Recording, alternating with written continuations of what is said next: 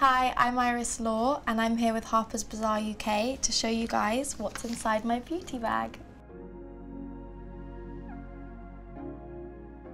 My personal beauty philosophy is to enjoy makeup and to use it to express yourself. Because I struggled with acne a lot growing up, I kind of got brought into the makeup world in a way of concealing and hiding my acne.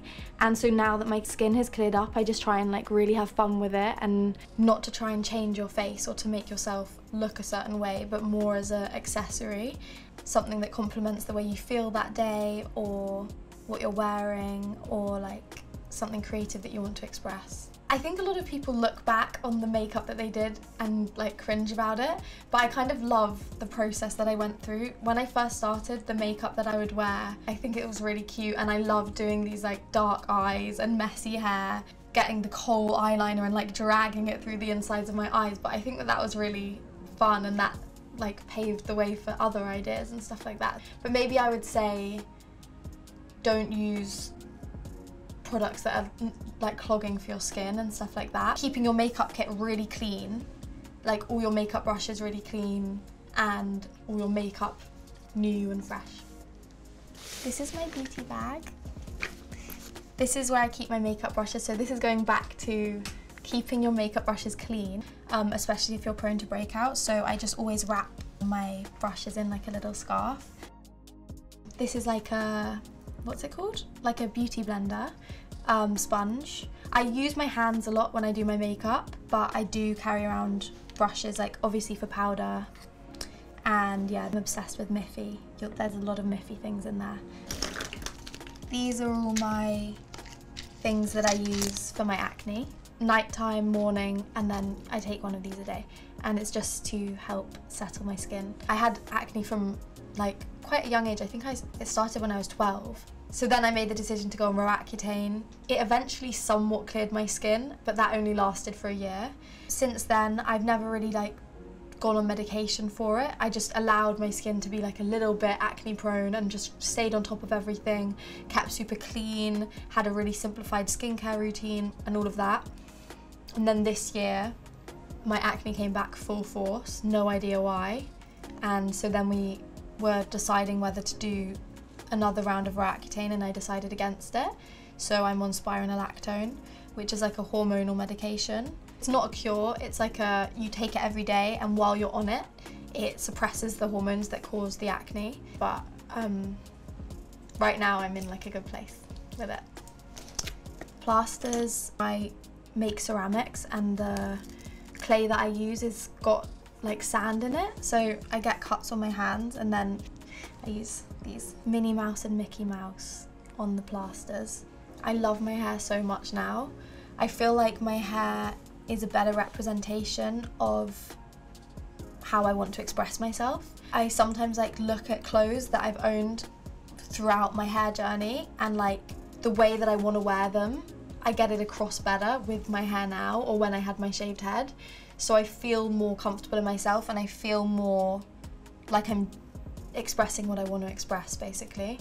But I didn't think that I was ever going to grow into a pixie. I thought I was going to stay shaved for a really long time, and then it naturally started growing, and now I love it, and I love that I can play around with it and scrunch it and have it in front of my face. Olaplex oil for my hair. I'd never bleached my hair before, and it's very stressful and it breaks even though my hair is short. So this is Olaplex bonding oil, and then I've got other products at home which is more bigger packaging and stuff, so this is just good to bring with me. And now makeup. So then the first thing I do is concealer. This is the Dior Skin Forever concealer. I don't really use much foundation, I kind of only use the concealer, and I use quite light concealer for my skin tone because I'm using it in such specific places, and those are the places that you kind of want to lift. That's how I start my makeup. Another thing that I noticed this year was how much more confidence I have in myself and how much less I care about how I look and my acne, because my acne came back and it was hard.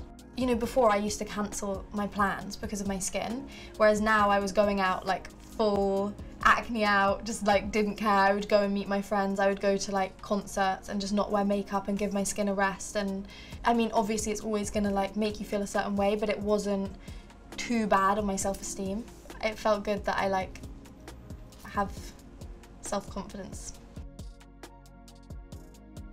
I don't do this every day, but this is like just to neaten up my eyebrows. I can't do this as well as a hairdresser would do it, so I just do this for when I'm like in my own time and just want to neaten it up. This is Refi.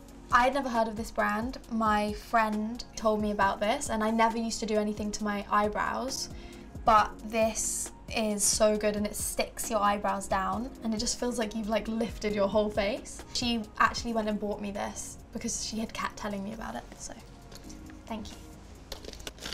Blush. Sometimes I use lipstick for blush because then I have quite a lot of different shades of lipstick while I travel, and so then I have different options. But for my powder blush, this one's my favourite because it's got a tiny bit of orangey tones. This is the Coral Dior Backstage Rosy Glow. I love that one. I also have this blush, which I bought from Bully in Paris, which is a really beautiful store, and it's a natural clay, and you wet it and you use it on your lips and your cheeks, but it goes very red. And yeah, and it's natural and it stays for a really long time. It's like a stain. This makes me feel like I'm in like an ancient world. I feel like my makeup has changed and gone through different phases over the years. So I've had phases where I'm more focused on eyeshadow and more excited by that, and then I had a phase where I was like super obsessed with blush, which I still wear blush every time I do my makeup, but I really like doing these bright red cheeks and like bright red nose. That was when I was like 18, I think, and making it really obvious that there's blush there, kind of inspired by like Shelley Duvall kind of vibes. And then eyeshadow. What I love about this and all of the Dior eyeshadow palettes is they always have some colours that you could use to be in like a really creative look, and then some colours that you could use to, you know, like go to somewhere where you need to look smart. This silver one is when I've got the Vivienne Westwood headscarf on, and I put the silver on and then I put red under my eyes. And then this one, I like layered this on until it was like super white, and then I put glitter on top of it. But I love that I can then also just like go to a meeting or whatever with the lighter colours. And this one is part of the Christmas collection, so that makes sense. There's like little glittery, some red, Christmassy.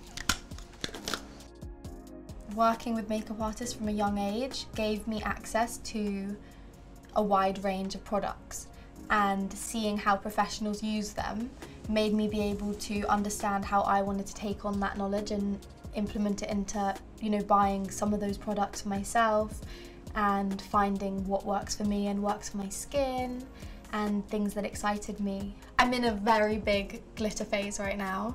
So the one that I use almost every single day is this one. It is so glittery, like it comes out and it's like shining. Even if I'm just going to my pottery studio and I've got my literal pajamas on, I just put this under my eyes and it just puts me in a good mood, especially in winter. Also from Japan, from Don Quixote. It's like, it doesn't actually come out as green as that, so it's just like green undertone pearly. So I put the Dior white and then I put this over the top, or I'll put like a darker eyeshadow and then use this in the corner. And then I found this on TikTok, and it's like pearly, reflective, metallic mascara. And this was also from Japan, and I had to do research about where this was stocked, and then I went and found it. But yeah, it makes your eyelashes look like they're made of silver. It's really hard for me to pinpoint what inspires me.